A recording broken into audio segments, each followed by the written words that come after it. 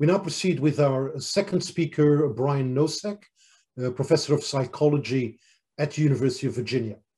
As a psychologist, he investigates the gap between values and practices, such as when behavior is influenced by factors other than one's intentions and goals. But Brian is also co-founder and executive director of the Center for Open Science. The center manages the Open Science Framework, a platform which helps researchers to manage and share their work more openly. And then more recently, the Center for Open Science also initiated a platform named OSF Registries, which enables researchers to document their research plans at the beginning of a study.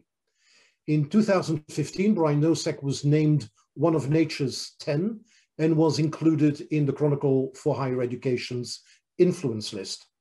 He's well known for all the work he has done to promote the central goals of the open science movement and to enable open, reproducible research practices. Brian, please take it away. Thank you very much, Kurt. And thank you all for the invitation and for attending. I'm delighted to be participating in this symposium. As Dorothy had mentioned, she was setting up the problem, doom and gloom about the challenges for reproducibility and how to improve the credibility and integrity of research. And my focus will be on the solutions. What can we do about this? How can we improve research practices and the research culture? And an important part of considering those solutions is to recognize that the challenges that Dorothy raised are an interdependence between individual factors and structural and system factors. The individual factors are that I, as a researcher, may not know that these behaviors are problematic. I may not know how to do the right kinds of behaviors to improve the credibility or reproducibility of my research, right? So lack of awareness, lack of training. But even if I know the right behaviors or what I can do to improve the credibility of my research, I may not recognize where it is that my conflict of interest as someone who is rewarded for certain kinds of outcomes then creates biases in my own reasoning about my evidence to bias that research and ultimately reduce its credibility. So those unintended biases may influence how it is I carry out the research, even with the best of intentions. And that challenge is exacerbated by the structural components that actually create a reward system and incentives for me to leverage that rationalization that I may be doing that changes the nature and the quality and the credibility of that work. So when we think about what is the change model to try to approach improving research practices, we situate the problem space is focused on this, is that the incentives for my success are focused on me getting it published, not on me getting it right. I want to get it right. I got into science because I want to figure things out. I like pursuing truth, but I have a career to maintain. I have a job to advance. I need promotion. All of the things that put me in terms of my careerist elements into the evidence as I am pursuing it and trying to obtain it. And so when we have misalignment between what's good for science and what's good for me, that's where we will create these conflicts that exacerbate the credibility challenges and create a dysfunctional culture. So our goal is to think about what is it that we can do to change those structural components so that individuals are rewarded for doing the behaviors that will enhance their credibility. And the really nice opportunity is that when you ask researchers about what they would like the scientific system to operate like, they endorse all of the qualities that we would like to promote. Yeah, transparency, of course. Like, how could science operate without being transparent? Yeah, I'm into that. But I won't get rewarded for sharing my data. The culture, punishes me for showing the things that don't quite work and don't quite fit. So I can't do it. the system isn't supporting it. So there are lots of things that we could talk about as what are the changes to make to try to promote greater credibility. We tend to focus on these three as the primary behaviors. Open data so that you can see the data that I obtained, reanalyze it to see if you can obtain the same results, reproducibility, or impose different analytic strategies on it so that you can see if my findings are robust to the decisions that I made in how I analyze that data. Or so you can combine it with other data to try to get aggregate and systemic evidence about the phenomena that I've investigated, or even apply new questions to those data that I didn't conceive of myself. Open materials so that you can have a better sense of how I obtained that data, how I applied my inference or analytic strategies to that data to come up with some conclusions so that you can understand the basis of my claims more clearly. You can repeat them if you want to, and you can extend them. Oh, if you think that you would find something different in a slightly different context, you have the materials of which I did that original research. And then third is pre-registration. The key roles of pre-registration are, one, to address publication bias, as Dorothy described, right? Not everything gets published. Positive results are more likely to get published than negative results. So if I tell you all of the studies that I did by posting them to registries, you'd be able to, in principle, find the 37 studies I didn't put in the paper compared to the 3 that I did that happened to tell the same story, and assess that credibility. Likewise, pre-registration offers an opportunity to be very clear about the issue that de Groot raised, which is making clear when I'm testing hypotheses that I have in advance versus generating hypotheses by interacting with the data. Both of these exploratory and confirmatory approaches are very important for advancing science, right? We don't have the ideas all in advance laid out of how it is we will, what it is we expect to discover, and then just confirm those ideas. Much of our advancement comes by being surprised by outcomes, by that exploratory work that generates new possibilities that we never would have conceived. But the challenge is, as Dorothy described, when we start to mistake those discoveries that are by nature more uncertain as tests of hypotheses. Of course, I would have thought that that interaction and it's that subgroup and that analysis would have shown that. Of course, that aligns with my theory that I'm now generating on the fly. So that clarity will help with assessing the credibility of research. What all of these, if people did them at scale, if these were common practice, what all of them do is not itself necessarily increase the credibility of the research, but it allows what came up already in some of the discussion that Kurt raised, which is self-correction. Science is not going to get it right the first time every time. We're studying things we don't know. Science is hard. We're going to go down lots and lots and lots of false paths. That's fine. That's part of the process. The challenge is if we don't have an efficient self-corrective mechanism where we identify which paths are not actually promising and redirect our resources, is we will end up with an enormous amount of waste by thinking we've discovered things that aren't actually there and failing to shift course with follow-up evidence. So that's the big picture goal on what the solutions might be to help foster a more self-corrective process. So I just want to present for the rest of the time an illustration of a theory of change to how it is we can shift not just individual behavior, but the overall systemic, the structural elements of that, so that researchers can behave in line with their values and do more reproducible research. And this theory of change builds on the seminal work by Rogers, who thought about diffusion of innovations. How is it that new technologies get adopted in social communities? And this is the origin of the term, for example, in his work of early adopters. Right? And the key idea from that work that we apply is the notion that there are different motivations for people at different stages of the adoption process across a community that one has to address and pay attention to in order to obtain broad mainstream adoption.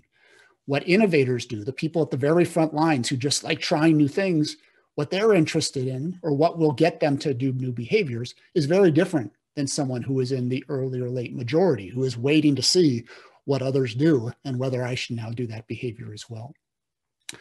So at the bottom of this figure are different factors that are interdependent on helping to facilitate adoption of new behaviors. Making it possible is sufficient for innovators to jump in. Oh, I can try this thing out.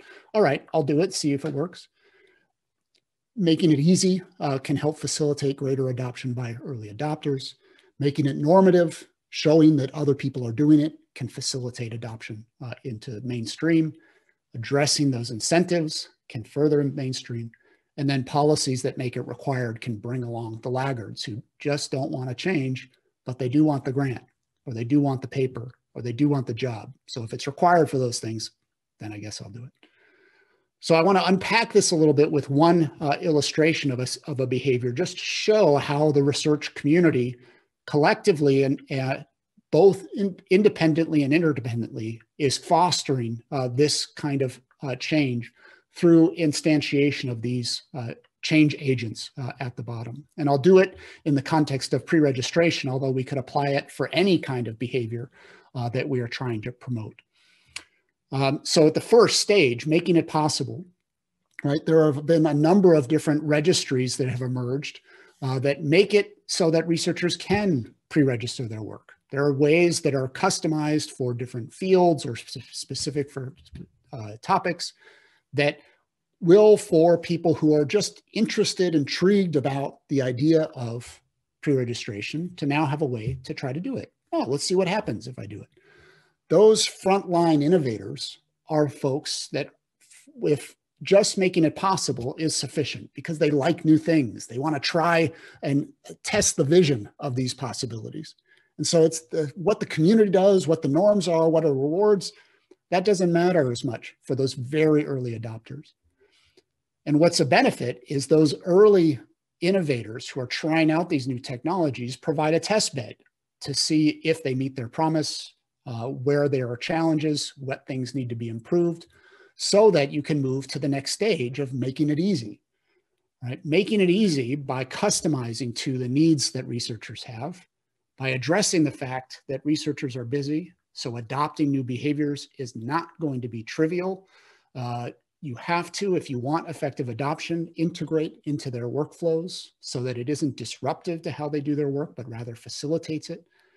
And so a lot of pre-registration work now, in terms of infrastructure development and community development, is about how do we customize the way that people pre-register, what they write down, how they write it down, what are the things that you need to pay attention to, and that kind of methodology gets built into the system for qualitative researchers, for cognitive modeling work, for doing replications or fMRI, et cetera.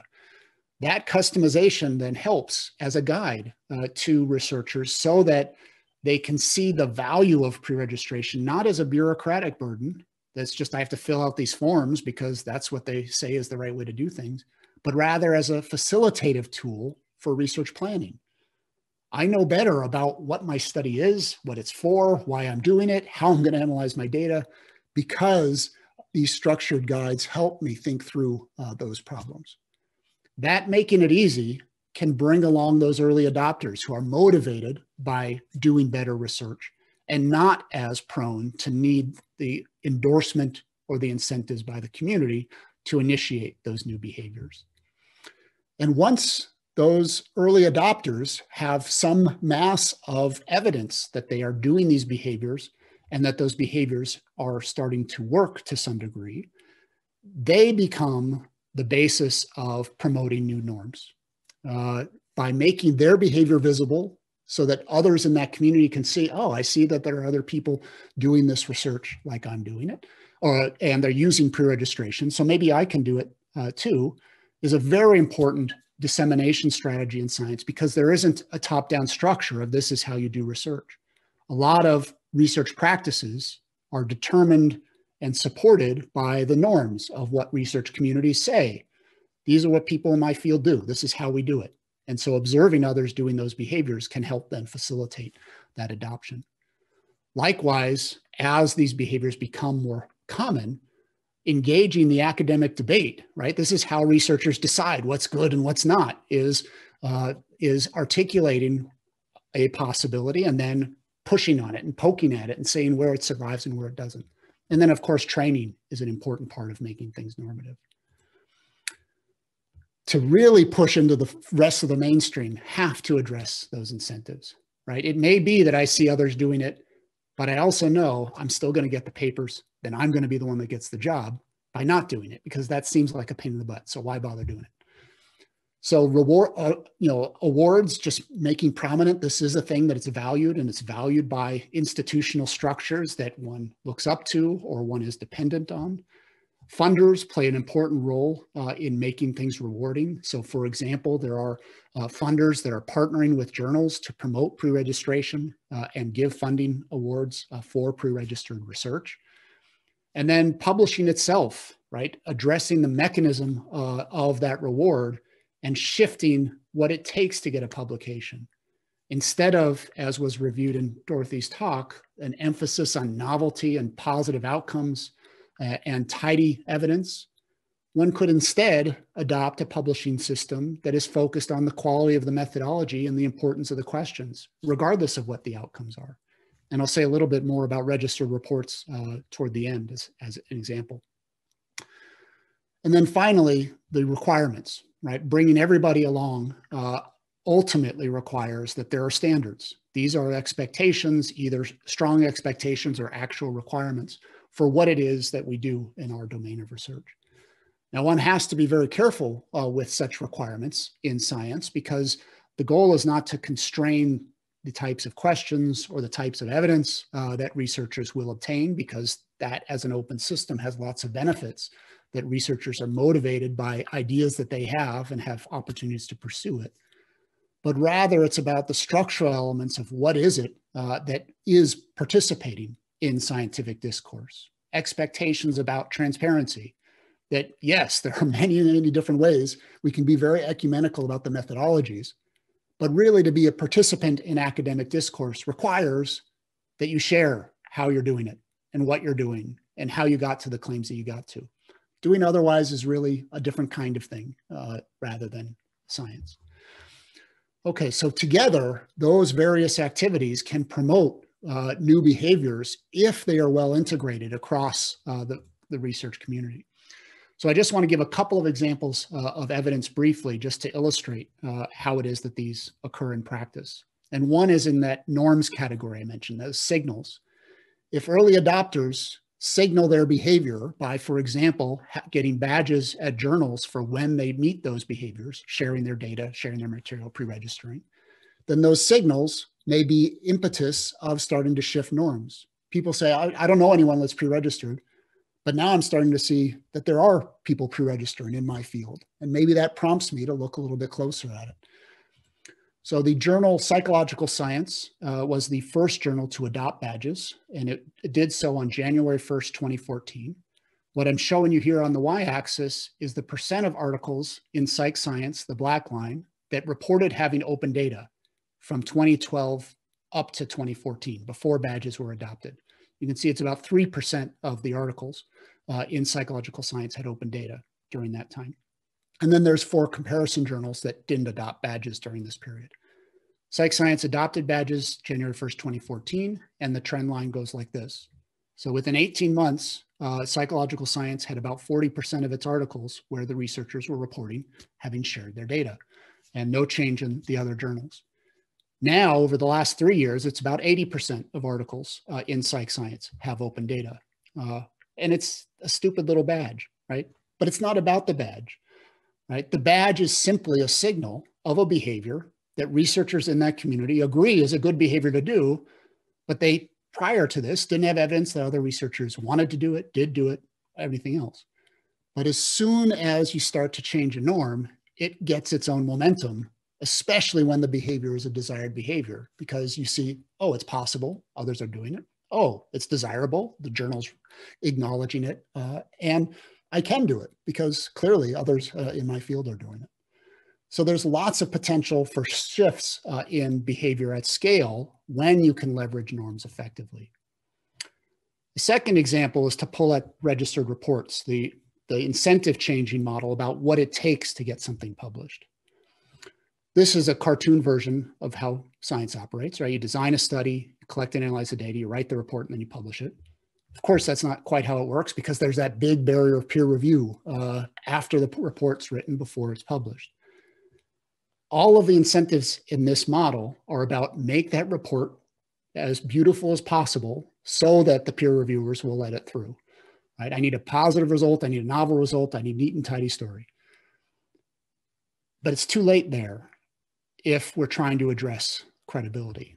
So the main change in registered reports is to move that initial stage of peer review to after the design stage rather than after the research is already done. So as an author, I submit my question, some preliminary data or evidence that this is a viable question to pursue, and my methodology, what I'm going to do to test that question. And then the peer reviewers ask, is this an important question? And is this an effective methodology to test that question? And if they agree, then the journal gives an in-principle acceptance to me. We will publish this regardless of outcome if you follow through with what you said you were going to do. And then I do my work, and then I submit it at the report stage, and the reviewers don't review, are the results exciting or what I expected them to be? They review, did you do what you said you were going to do? And do you have evidence that you did it at a high enough quality? And did you interpret the outcomes responsibly? And then it's published, right? Just that change dramatically changes the incentives for me as an author. It's no longer about the outcomes to get the reward I need. It's about asking important questions and designing effective methods to test it. And by doing that, it dramatically changes how it is researchers think about what it takes to be successful, what it is to get the reward that I need, publication, to advance my career. And this has, in the initial evidence accumulated to date, some substantial impact on what gets published and the quality of that work in publishing it. So for example, Anne Scheel and her colleagues looked at, does committing the register report model, committing to publication before knowing the results, address that key challenge that Dorothy raised, publication bias? And what you're seeing here is a comparison of standard reports, doing it the normal way of peer review after the results are known, in the same journals, comparable articles, to registered reports published in those journals.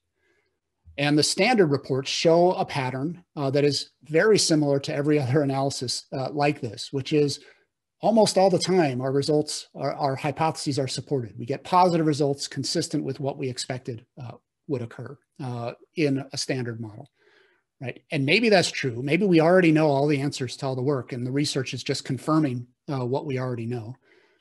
But when they looked at registered reports, what they found is only a little over 40% of the hypotheses were supported when publication commitment was made prior to knowing what the outcomes would be. Right? This is the direct evidence of addressing publication bias. It's an observational study, not randomized, but it is the best evidence to date that this model can help to address some of those biases that are already evident. Now, a challenge, of course, is that when editors look at this, they say, oh, I don't know if I want to add registered reports to my journal then, because then I'll be publishing lots of unsupported results. And the reason there's a bias against it is because those are boring and no one will cite it. And this will not help the field or help me have a highly impactful journal. And we could say, well, boy, you shouldn't really be paying attention to citation impact. That's not the way to evaluate a journal. Nevertheless, that's the structural system that editors live in. And so we have to at least address the question, is it the case that registered reports are cited less than standard reports?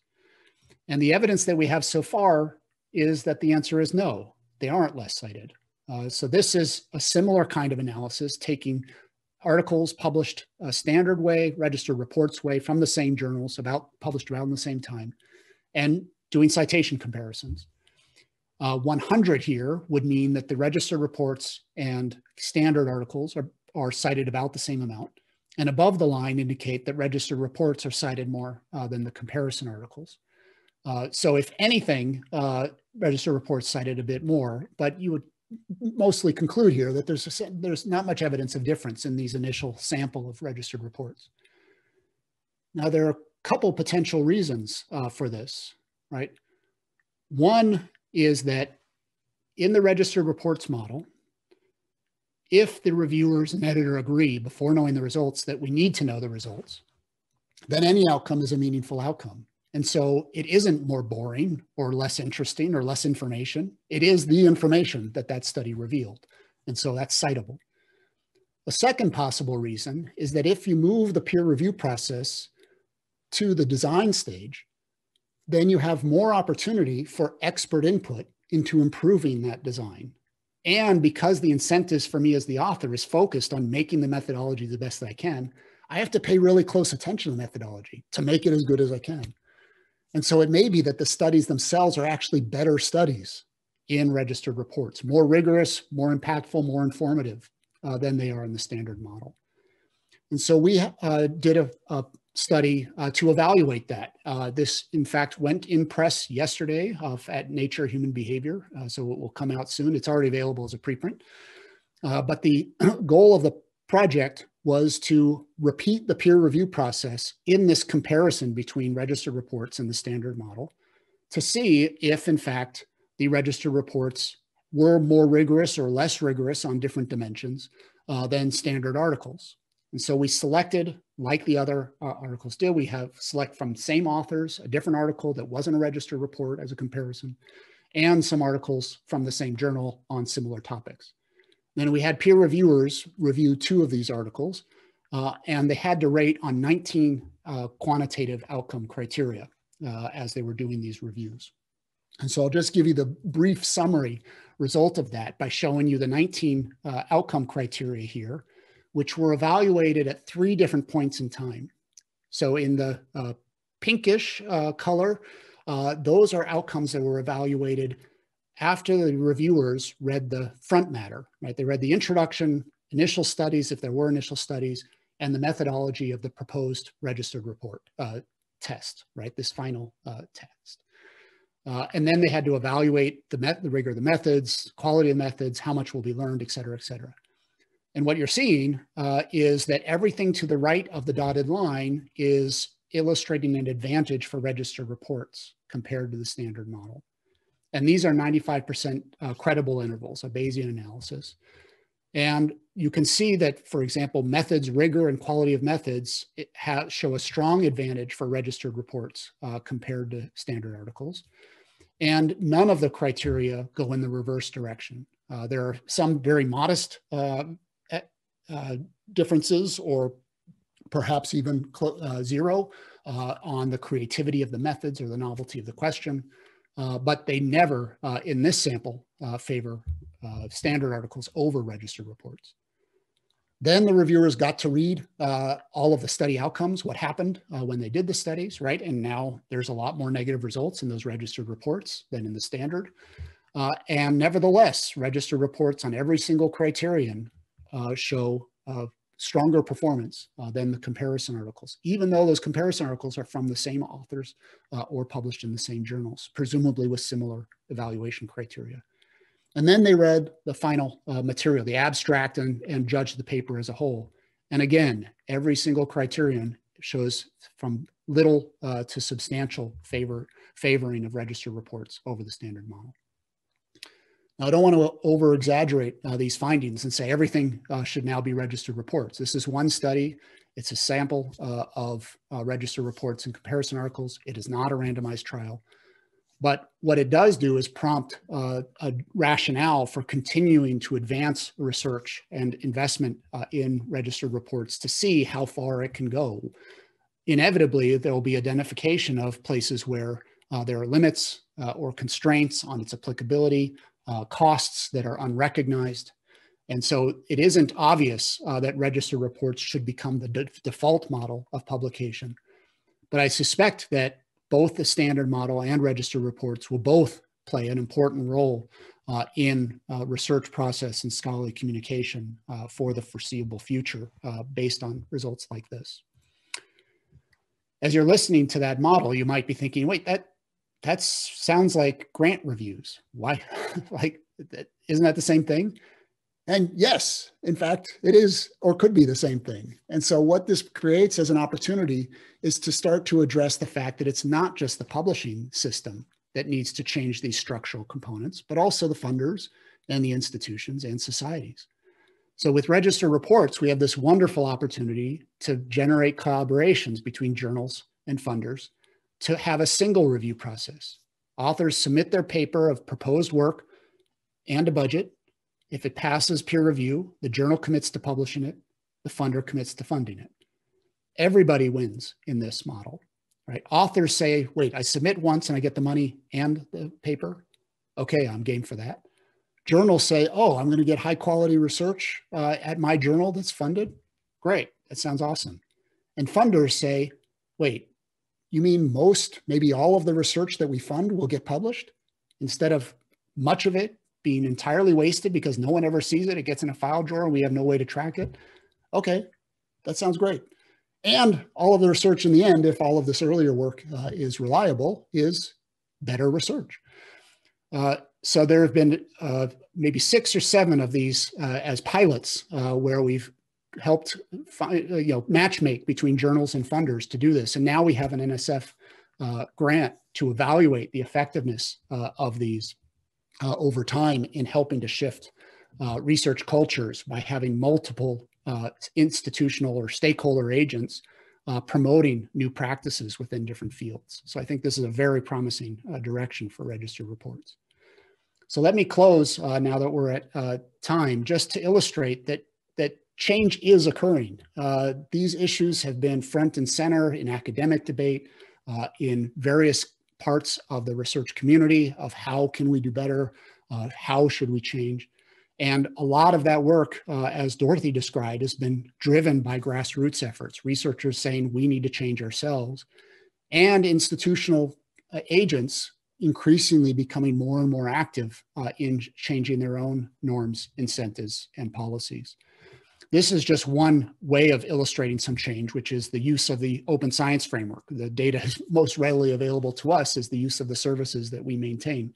And this is just the number of users using the OSF for sharing their data or materials or pre-registering their research or sharing preprints over time. It's well over 300,000 now. Likewise, the number of studies registered on the OSF is showing nonlinear increases year by year, and that's likewise well over 60,000. And open science isn't just the actions of the researchers generating the research, it's also for the people who are consumers of that research. So the number of people that are visiting the OSF, and I'm sure other services like the OSF are seeing similar numbers, has been increasing dramatically over year. And just last year, more than 3 million files were added to the OSF. More than 2 million of those, or about 2 million of those, were made publicly available. You can use the OSF privately for things that need to stay private, but make whatever public you can make public. And they're downloaded at increasing rates year over year. So the contents of stuff being shared is getting shared in a way that's more meaningful than just, yeah, I made it available, but will anyone ever look? So all of these are positive indicators of the research culture starting to shift. But of course, a full shift in the research culture is a hard problem because we have to solve the coordination problem, right? There are lots of independent actors in science. There is no top-down influence that will change them all. So we need to address the fact that institutions have their own hiring and promotion policies, publishers have their what standards for what gets into their journals, funders have their standards for what gets published, and societies play a big role in awards and norms within their subdisciplines. And so if we're really going to shift researchers' behavior in a sustained way, we need all of those actors to be addressing the shared values that we have in how they manifest their various incentives and rewards. And with that, I will end for today. Here are some links to some of the things that I talked about. And if you snap a screenshot, the slides are available at that link at the bottom. And happy to address questions and discussion as we have opportunity. So thanks very much for your time and attention. Thank you, Brian, for a solution-oriented talk. of course, what you suggest with regard to pre-registrations, that is common in, or might be common in some fields, but of course, a lot of fields do not use pre-registration of the research project. And how do you think that could be introduced in other fields? For example, the humanities would be perhaps the most difficult example. And also, can you then, you mentioned already at the end of your talk how you could convince funding agencies and publishers.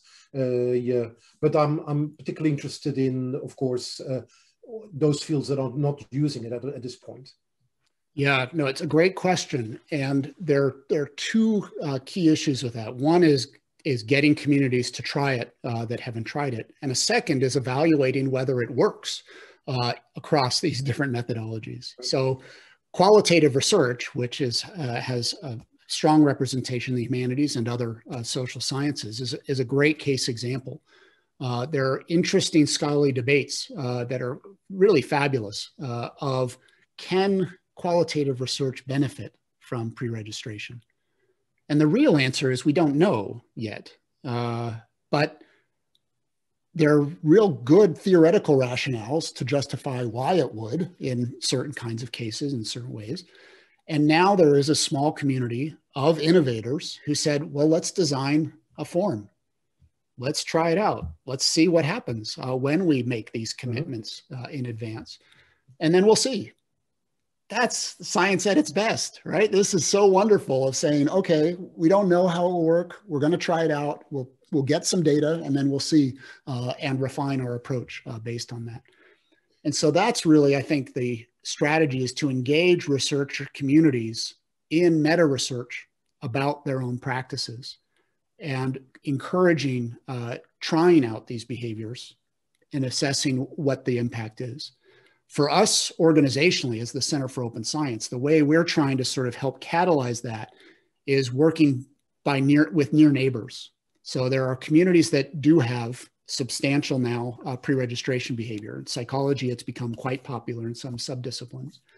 And so we can leverage proximity as a way to try to encourage adoption of pre-registration. Will it get to, analytic chemistry and other fields? I don't know. And right now we don't know to what extent it would have benefits, but that's the great thing of testing these out is that it will expand in incremental ways rather than just saying, okay, now we're all going to do this, which who knows what impact that would have. Right. One of the things when I talked with researchers in my role as a university librarian and as an organization that is trying to support a number of these things, you're now being confronted, of course, with open access, with having to make their data open and fair.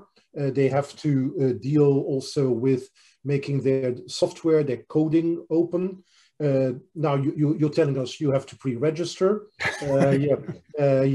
So the reward system is being looked at in the Netherlands, but in other countries also. So a lot is happening, and a number of these researchers are saying, well, this is causing so much bureaucracy, it is limiting us, and also the costs are rising because all of these infrastructures, support, training, you name it, has to be developed and maintained.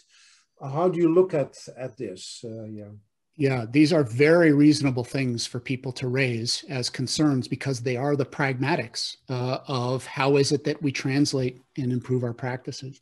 And of course, we can look at them in one way and say, well, there are lots of things that we do and we recognize as necessary. Like we take on the burden of randomization when we can randomize because we recognize that's better for making better inferences. So some of these practices, one can build them into, well, that's just how we do research in order to do the best possible research. But sometimes it's not obvious whether they are going to have those benefits. And some of the behaviors don't have a direct benefit for the quality of my research, at least that I can see, right? Sharing my data, it might improve the quality of my research because I know I have to share the data. And so I may be more fastidious or attentive to potential problems. But it may just be like, well, yeah, I'm helping other people's research. I'm not helping me in that behavior. So I think the key for a lot of this is, one, to embrace incrementalism, right? Incrementalism is not a bad word in science. It's a great word. It's a great word because we can go step by step and then course correct based on, for evidence, but also for new behaviors in adopting things to figure out how to best manage it in a productive and effective way in our work. And then the second is that institutions and service providers have to work on that make it easy step, right? If we're not attentive to how researchers do their work and adapt these things in ways that actually make their work better, right? That's the easiest sell, right? If our pre-registration service is something that a researcher goes through, and instead of feeling at the end, God, that was a lot of work, if we can get them to say, wow, I really am confident in my study now, or wow, that helped me do my work, then there's nothing that you need to sell them on. What do you mean not do this? This is making my work better. Like, why wouldn't I do this? And then the last part is credit. And yes, there's a big challenge of, well, if it's all about papers and those papers reporting novel results, and I could get 12 and now I can only get 6 per year, what's going to happen? You know, the external agents of evaluation need to change, but also we need to change what one gets credit for. So sharing data should be something that gets credit. That is a scholarly artifact in addition to the paper itself. And I've shared data sets that other people have written dozens of papers from. Wow, that should be something that people say, wow, Brian's really good at sharing data, and he's generated really interesting data that others have made use of. And that is part of my scholarly contribution. So there's lots of work to do there, but there's lots of opportunity to do it so that this can be adopted with, saying without cost is not the right phrase, but in a soft landing way that actually is aligned with what people are hoping to adapt to, rather than having this and then just trying to figure out how to survive. Right, right. Okay.